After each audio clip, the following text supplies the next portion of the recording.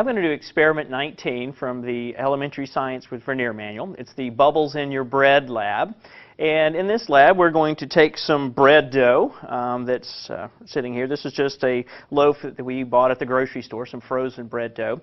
And we're going to put about half of it into one bottle, and we will put the other half into the other bottle. And we've attached some gas pressure sensors to these bottles. And we're going to measure the change in pressure as the bread rises. And in one of the containers here, we'll put some warm water, and then we'll put a cold water bath here. So we're looking at the difference in the how the bread rises depending on the temperature. So you may know that, in general, you want it to be a little bit warmer if you want the bread to rise.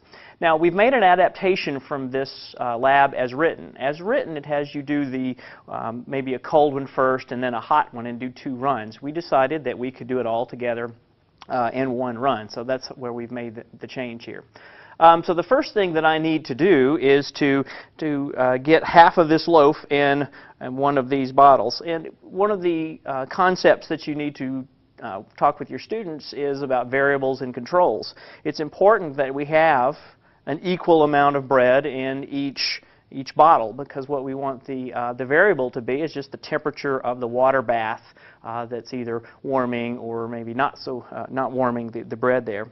So the first thing I need to do is cut this in half, and then I'm going to roll it out so that it's kind of in a snake shape to be able to push it down into the bottle here. So let me just cut this in half. Okay, so I'm cutting it in half.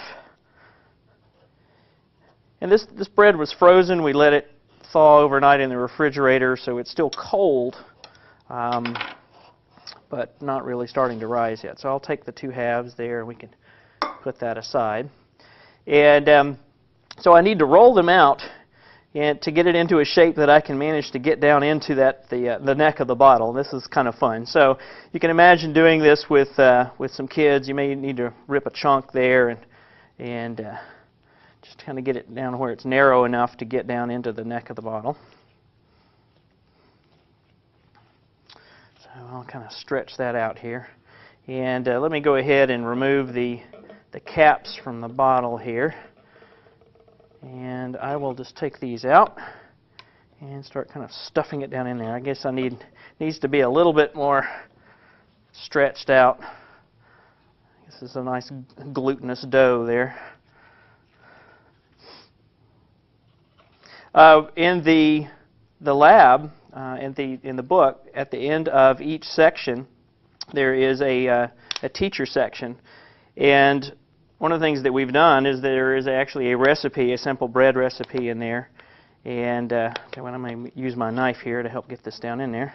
Use the end of it. So if you don't want to use the frozen and you want to make some bread dough, you can do that. It's a little messy here.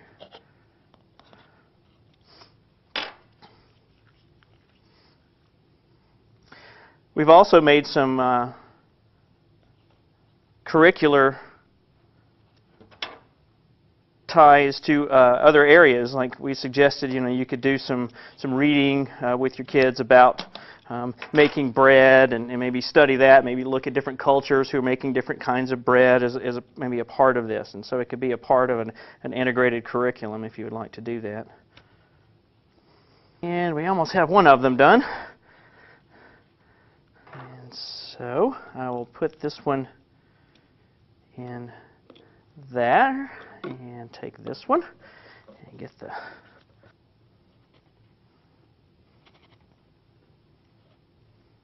Now, one of the reasons that I'm using these size bottles versus, say, a 2-liter bottle is that when the bread rises, I don't want there to be too much extra air inside of there, so that I can maybe see the change in pressure a little better. So, though you might be able to find a bottle with a little bit wider neck, speed up this process a little bit. One of the things that you could also do is, if you make the bread recipe, make the dough on a little drier side so that it's not quite so sticky.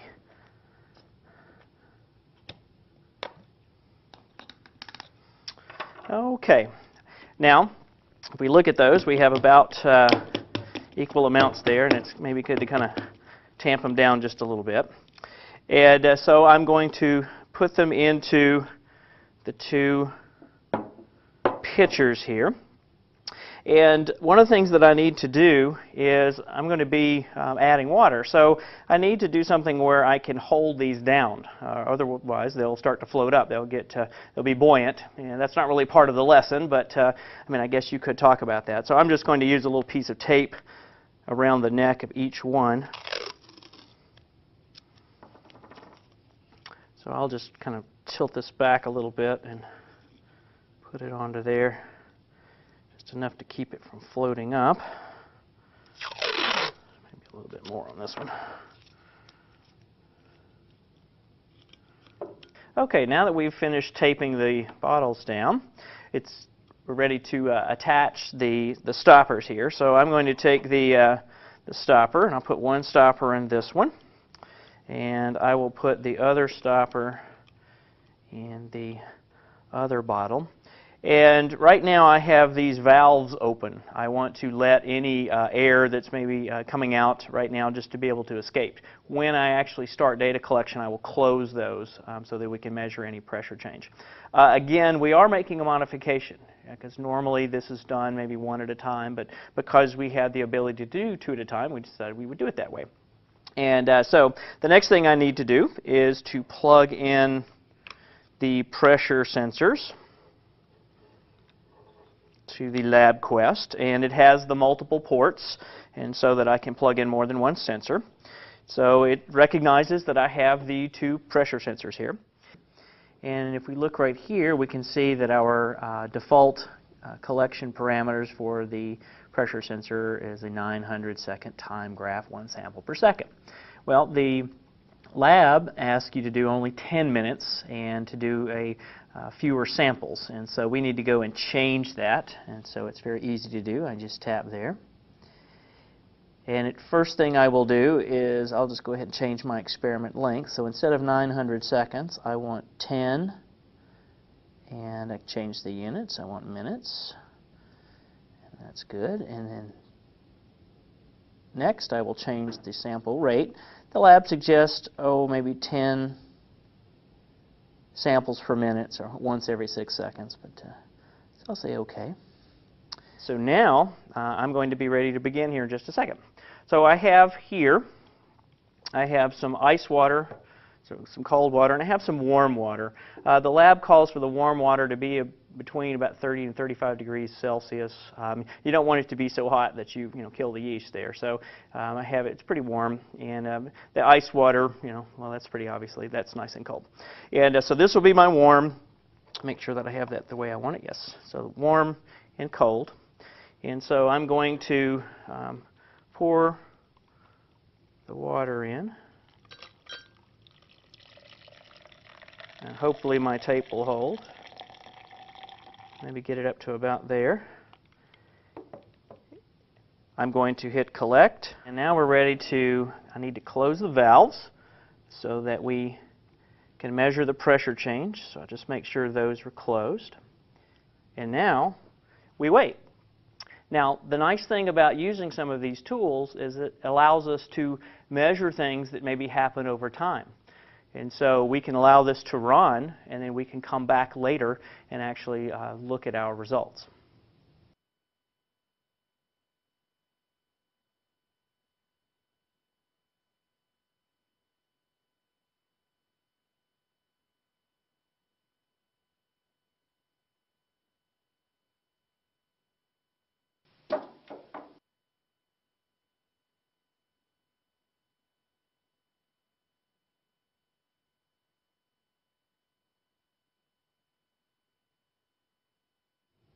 Well, we had fairly dramatic results.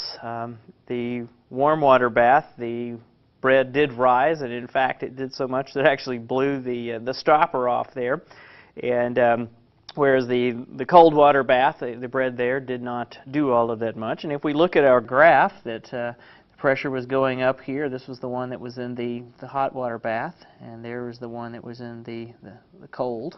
So the pressure was indeed increasing, and then when it blew the top, it just went right back down to atmospheric pressure.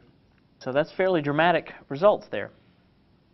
So, what we're doing is providing students a way of examining things maybe that they see in their everyday world. Maybe they've had a chance to see bread rise before, but now they can add another dimension to how they're studying that. And here they're seeing the bread rise, and they're simultaneously measuring some kind of other physical change, in this case the actual pressure as that gas is produced.